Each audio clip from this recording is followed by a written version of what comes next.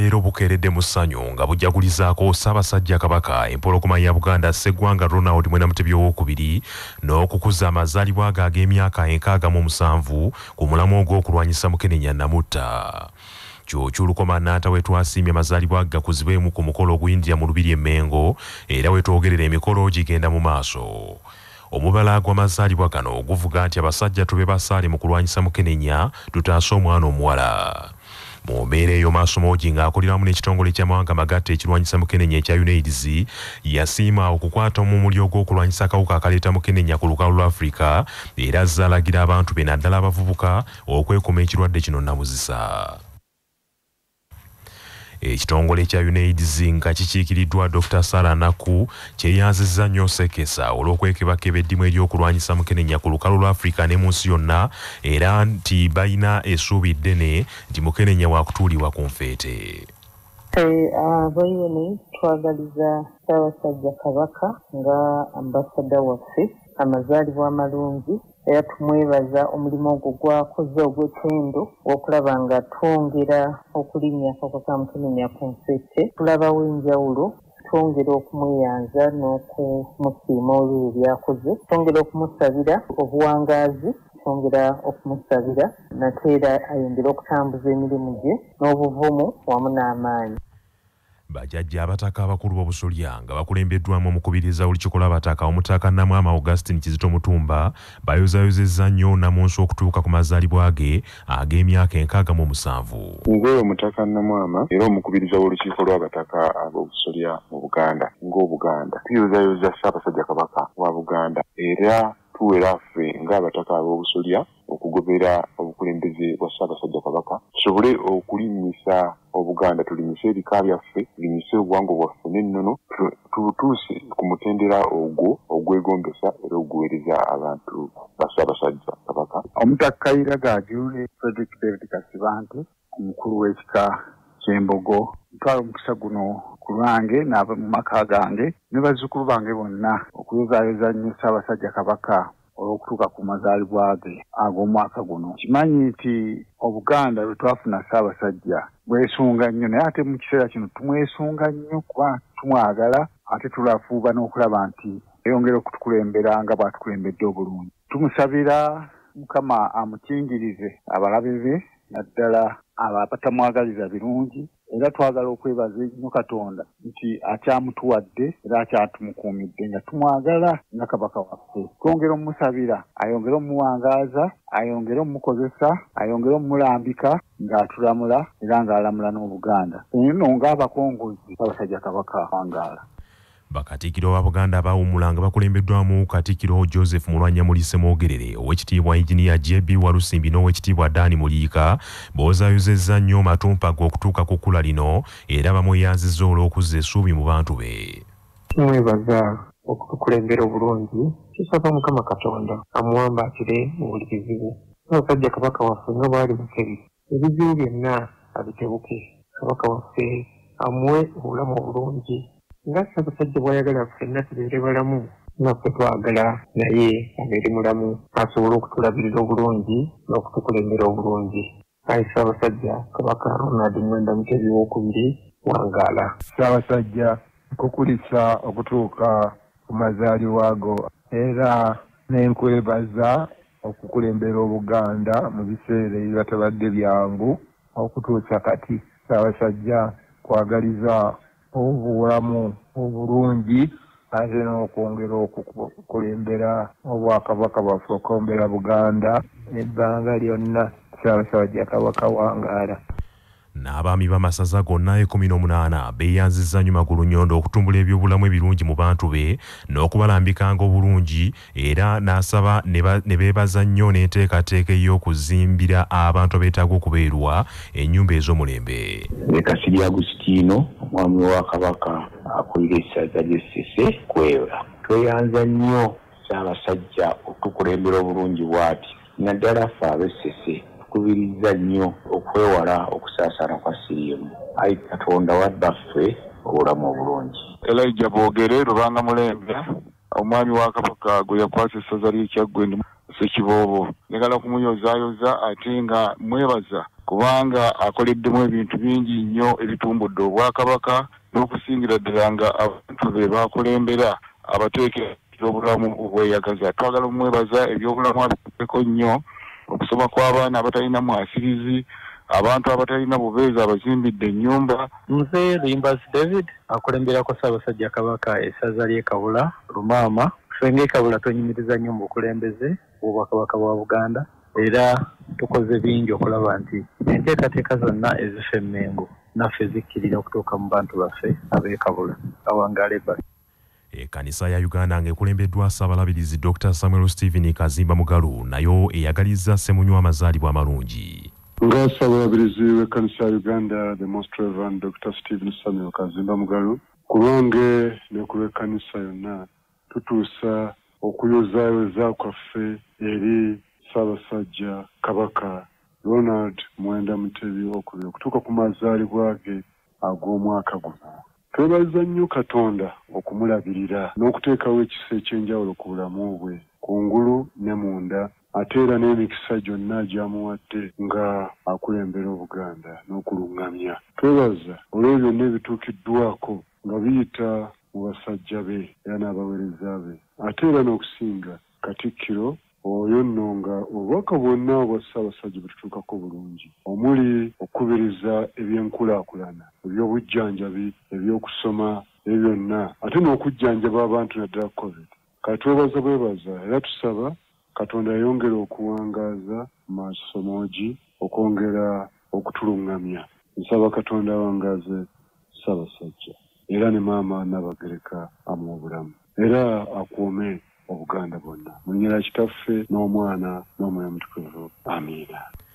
Ku lw'Ekereziya Katolika, Viika Jeno w'essaza ekkulu ery'e Kampala, Monsignor Charles Kasibanta ayozaayozezza akalima ka nsingi okutuuka ku mazaalibwa gano n'amusabira Omutonzi ayongere okumukuuma. Twagala nnyo ng'Ekereziya okwebaza Omukama Katonda amukuumye n'amutuusa ku myaka gino. Twebaza obulabirizi bwe ate n'okumutangaaza okulaba nti Obuganda abuluŋŋamiza bulungi. Kabaka bw'abeerayo Obuganda buba buladde, n'Obuganda bwonna bawulira nti bali ntende. Okubeerawo kwe maanyi ga Buganda ate ssanyu lyaffe ffenna. Awano twebaza Omukama Katonda amukuumye ate n'amuwa obuwangazi buno, era tusaba Katonda ayongere okumutukuumira, atukuumire Beene Ssaabasajja ng'alamula ku Namulondo, amwongere omuweera amagezi kubanga akoze bingi naddala mu kulemberamu olutabaalo lw'okulwanyisa endwadde zino zinnamutta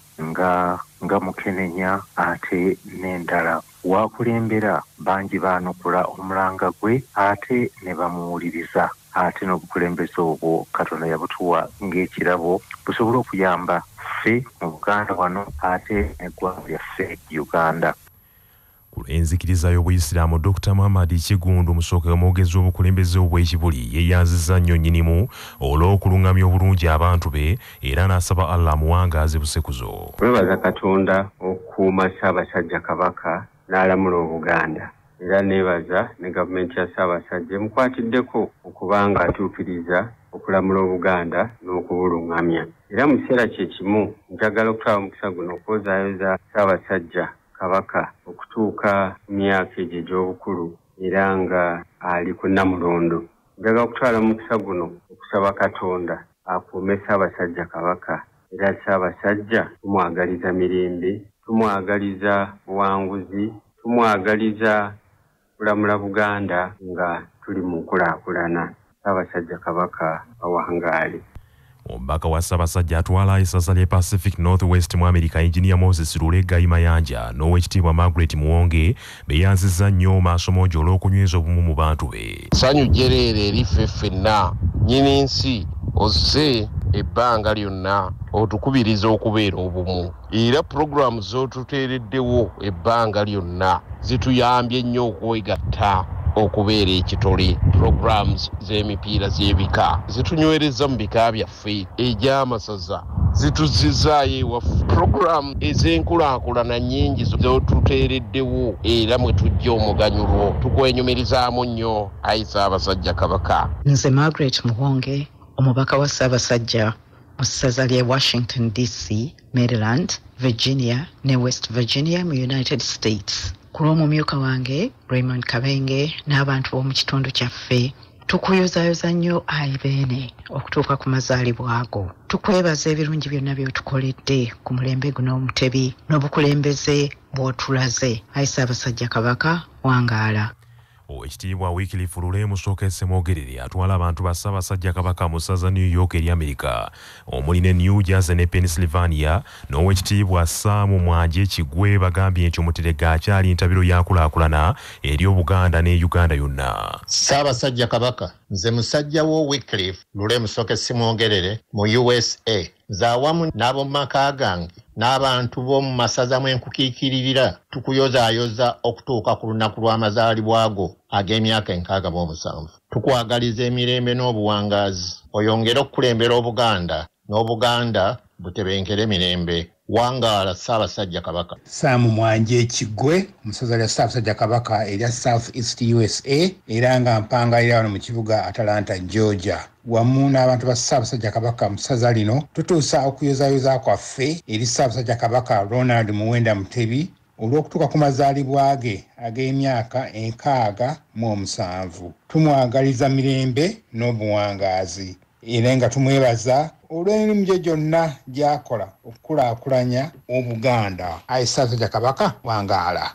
Musaza New England omubaka Katobi Jumbuko Kajubi yagambye nti okwolesebwa kw'amasomo gy'okulwanyisa mukenenya kutaddewo essuula empya eri abavubuka. Ayi Ssaabasajja Kabaka abantu bo ababeera mu ssaza eri New England omuli ekibuga Boston tukuyozaayoza ng'okuza amazaalibwa ago ag'emyaka 67. Tusaba Mukama omulungi ow'ekisa akuyiweeko emikisa gye owangaale ng'olamula Obuganda. Wangala Ayi Ssaabasajja Kabaka nze omubaka wo mu Boston omulongo Kato Bijumbuko Kajubi. Ssenkulu w'ekibuga Kampala Dorothy Kisaka atenderezza amasomogi olw'enkolagana ennungi eriwo wakati wa gavumenti ye n'obukulembeze bw'ekibuga agambye nti evuddemu ebibala nkumu. Nze Dorothy Kisaka ku Kampala Capital City Authority Executive Director. Njozaayoza Ssaabasajja Kabaka Magulu Nnyondo olw'okutuuka ku mazaalibwa ag'omwaka guno. Twesiimye nnyo kubanga nti KCCA enkolagana yaffe n'Obwakabaka bwa Buganda etambula bulungi nnyo. Mwebale nnyo okutwanirizanga buli kaseera we tuba tuzze. Twebaza nnyo engeri KCCA gy'ekolagana n'Obwakabaka bwa Buganda okutambuza emirimu gyaffe egy'ekibuga, okukinyiriza, okuweereza Obuganda ne Kampala ne Uganda yonna. Era twebaza nnyo olw'engeri gye twanirizibwamu nga tuzze okwogera ku nsonga zaffe nga KCCA. Ssaabasajja Kabaka awangaale. Mu ebyamawulire mu kibiina ky'NRM Emmanuel Dombo yeeyanzizza amasomogi olw'okulamula obulungi abantu be awatali kusosola mulangi za bibiina bya bufuzi. Ku lwa NRM njagala kutwala omukisa guno okuyozaayoza Ssaabasajja okutuuka ku mazaalibwa ge era nsaba omutonzi yeyongera okumukuuma n'okumulungamya ng'alamula ensonga za Buganda. NRM bwe yatabala olutalo n'esobozesa obuwangwa okuddawo yayagala abantu benyumirize mu buwangwa bwabwe era nga omukulembeze w'obuwangwa bw'Obuganda Ssaabasajja Kabaka era tumussaamu ekitiibwa era tumusabira ddunda ayongere okumukuuma n'okumulungamya mu buvunaanyizibwa bwe. Mu lubiri emengo akeetereekerero k'amaanyi ng'Obuganda bulindirira okulaba ku mutanda era abagenyi abayite baatandise dde okutuuka. Omusasi waffe Dennis Kato Luwanda gaali mu lubiri. Sanyu Jirere wano ku lubiri lwa Ssaabasajja Kabaka Ronald Muwenda Mutebi w'okubiri olw'Emmengo kubanga olwaleero kwe kukuza amazaalibwa ge ag'emyaka 67 eky'obuto. Abantu ba Ssaabasajja Kabaka okuva mu bitundu eby'enjawulo nga be bagenyi abayite batandise dde okutuuka ku lubiri wano Emmengo okwetaba ku mikolo egigenda okutandika obutereevu mu ssaawa 5 ez'enkeera leero okusinziira ku ssentebe ow'enteekateeka z'emikolo gino ow'ekitiibwa David Mpanga era nga minisita ow'emirimu egy'enkizo ku Kabaka wa Buganda ategeezezza nti abantu ba Ssaabasajja Kabaka baatandise okutuuka ku ssaawa emu ey'enkeera leero okusobola okukwata obulungi ebifo bw'oba otuuka mu maaso g'olubiri lwa Ssaabasajja Kabaka wankaaki waalwo wewali ekiyitirirwa eky'amaanyi era ekitoleddwa obulungi nga kino kyebulunguludde abagoma abakuba engoma obutasalako abagoma bano batendereza Ssaabasajja Kabaka era bagamba kiko okuvaawo nga maaso mongi amaze okutuma olubiri lwe olw'Emmengo wabula eyo nga bikyali awo oluyingira olubiri lwa Ssaabasajja Kabaka wagenda okubeera emikolo amaaso gakukiza ku mmotoka kitiibwa Rolls Royce yaliwo omulembe gwa Ssekabaka Muteesa owookubiri era ng'eno kigambibwa nti egenda okubanga amakula agagenda okuweebwa nnyinimu ng'ekirabo ky'amazaalibwa ge ekyolunaku olwaleero ng'abamu ku badde mu mitambo gy'enteekateeka y'emmotoka eno mwe mubadde omukungu John Fred Kimba Freeman n'akakiiko akalala ebyokwerinda mu lubiri lwa Ssaabasajja Kabaka binywevu era bya ggulugulu era biri ggulugulu olw'enkulabanga omukolo gwa Ssaabasajja Kabaka guno gutambula bulungi amazaalibwa g'olunaku olwaleero beene yasiima okuzze wansi w'omulamu okugamba nti abaami kwe basaale mu kulwanyisa mukenenya nga tutaasa abaana ab'obuwala era nga emikolo gino gyakulemerwa n'emisinde mu bunabyalo egyetabamu abantu abaasukka ku mikolo 8 nga gyavugirwa Airtel Uganda DFC Bank Ssabasajja BBS Refina ne bannamikago abalala bangi olwa Ssabasajja Nzekenezi Luwandaga ku lubiri lwa Beene Emmengo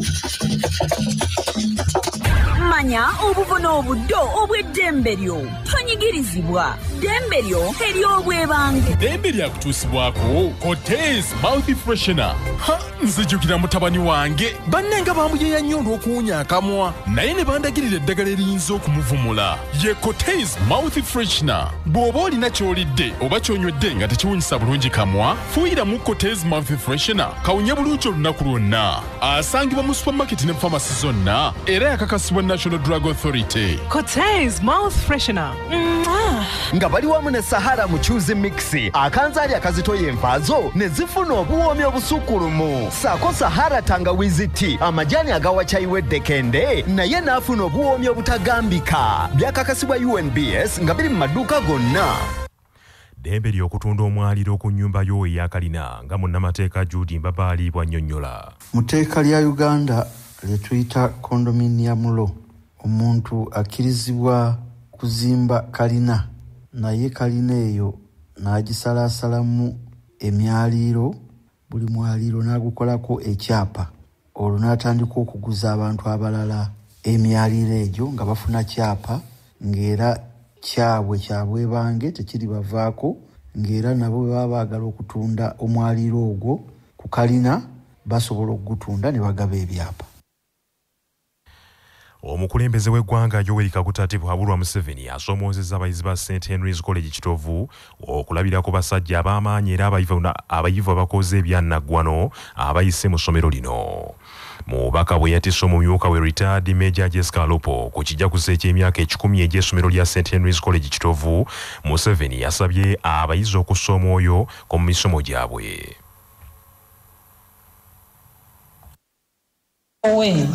The role of the old boys of this school. I wish to challenge the students to emulate the good example of the gallant men who have excelled in life. I urge you to put to full use all the knowledge you receive in school and to work for excellence in all fields in order to uphold the good name of the school. I call upon you to be committed to your studies by being focused and not be easily swayed and influenced by peer pressure in search of quick money. I take this opportunity to express my appreciation to all teachers in this school for the good work they have done over the years. I advise you to nurture the students and instill good behavior, attitude, skills, knowledge, values, and integrity because they are the leaders and parents of tomorrow.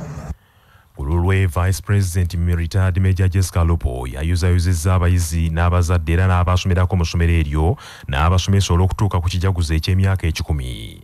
Omukulu w'essomero eryo Brother Augustine Mugabo yatenderezza nnyo Obwakabaka olw'okulafuba n'okuyitimusa ebyenjigiriza mu Buganda ne Uganda n'agamba nti mu mwaka 1965 Ssekabaka Sir Edward Lwalugembe Luwangula Muteesa II yalambula essomero eryo n'atongoza ekisulo ky'abayizi ekyazimbibwa Obwakabaka era ekisulo kino ne kibbulwamu Muteesa. Mu mbeera y'emu omukulu w'essomero lino yeebazizza nnyo era yeeyanzizza amaaso Muhoogi Ssabasajja Kabaka empologoma ya Buganda olw'okubawa omwagaanya ku laadiyo Kyabasa. Ssebo Mukungu Kiyimba Freeman nsaba otwebalize Ssaabasajja yatuwa eya gye tukozesezza okuva lwe twatandika okwogera ku bijaguzo bino n'olwaleero ku ssente ze era abantu bambuuza nti mu midiya CBS BBS babeera ku bintu by'ekitovu musasula ssente mmeka. Bagamba kimu nze ndi musajja wa Kabaka. Mu mbeera y'emu omubaka wa Kalungu West mu Parliament Joseph Sewungu Gonzaga eyakiikiridde omubaka w'ekitundu kino mu Parliament era akulidde oluvuganya gavumenti mu Parliament w'ekitiibwa Mathias Mpuuga Nsamba asabye Vice President ku ky'abasomesa ba science n'aba arts okubayisaayo ekyenkanyi nga basasula omusaala ogwegasa. Omutambisi omukulu Bishop omwumuzi ow'essaza ly'e Lugazi kitaffe Mathias Ssekamaanya yatendereza omwami wa Ssabasajja Pookino eyaliwo mu biseera ng'essomero lino litandikibwawo olw'okukkiriza litandikibwewo n'akubira n'omulanga eri bannyini ttaka okuwangayo ettaka lyabwe ery'amasinzizo okukolerako ebintu eby'enkulaakulana. Mu kujaguza kuno abayizi abasomerako ku St Henry's College Kitovu kwe kuli n'omukungu Robert Kasozi akulira enzirukanya emirimu ku Kyabasa. Amawulire g'ebyemizannyo mu mawulire gaffe aga Kyabasa Fama gakutuusibwako Modernity amajani agalimu eddekende omuli aga kisubi tangawizi ne vanira wanywedde kacaayi ka Modernity akawoomu gasange mu maduuka ne supamaketi zonna. Modernity your best choice. Abaddusi bannayuganda bawerako olwaleero bagenda kuyingira ekisaawe okulwanirira emidaali mu mpaka eza World Athletics Championships ezindira mu Eugene, Oregon mu Amerika. Emisinde egy'okutolontoka ebyalo oba marathon bannayuganda bagenda okugyetabamu ye Jackson Kiprop, Felix Chemonges ne Fred Musobo. Emisinde egya mita 1,000 Joshua Cheptegei, Jacob Kiprimo ne Steven Kisa nabo bagenda kubeera mu kisaawe olwaleero. Mu kiro ekikeeseza leero munnayuganda Stella Kyesanga ataddewo likodi ya Uganda empya eya mita 1,000 ng'agiddukidde eddakiika 31 n'akatikitiki kamu n'obutundutundu 4 newankubadde ng'akutte ekifo kya 14. Ono amenyewo likodi yateekebwa munnayuganda Sarah Chelengat mu mwaka 2022. Mu misinde gye gimu munnayuganda omulala Marceline Chelengat akutte ekifo kya 16. Emisinde gino giwanguddwa munnansi wa Ethiopia Latasebenet Jidei ng'ono agiddukidde eddakiika 30 sekonda 9.94. Munnayuganda omulala Peruth Chemutai yeesoze oluzannya olw'akamalirizo mu misinde egya mita 13 egya steeplechase bw'akutte ekifo kya 5 mu muteeko ogwabaddemu ogw'okusunsulamu. Ronald Musagala yalemereddwa okwesoga oluzannya olw'akamalirizo mu mita 1,500 bw'akutte ekifo kya 13 mu muteeko ogwabaddemu ogw'okusunsulamu ate nga Winnie Nannyondo yeesoze oluzannya olw'akamalirizo mu mita 1,500 wabula ng'ayiseewo oluvannyuma lw'okubonereza munnansi wa Italy Gaia Sabatini eyamusindise n'agwa n'alimu okumalako emisinde gino mu kusunsulamu. Ebyo nga biri bityo empaka z'amasaza aga Buganda ziddamu okuzannyibwa olwaleero n'emipiira 3 mu bisaawe by'enjawulo nga Bulemeezi egenda kuzuzumba ne Busiro ku kisaawe ky'e Kasana Luweero.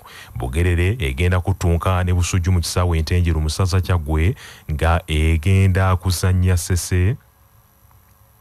Bugerere egenda kuzannya ne Busujju mu kisaawe Ntenjeru ate nga Kyaggwe egenda kuzannya ne Ssese mu kisaawe Nakisunga. Bannaffe amawulire ag'essaawa eno bwe gatyo bye gagenze. Sigala naffe ku CBS FM ey'obujjajja. Nze Joshua Musaasizi Nsubuga agundegunda omuterega.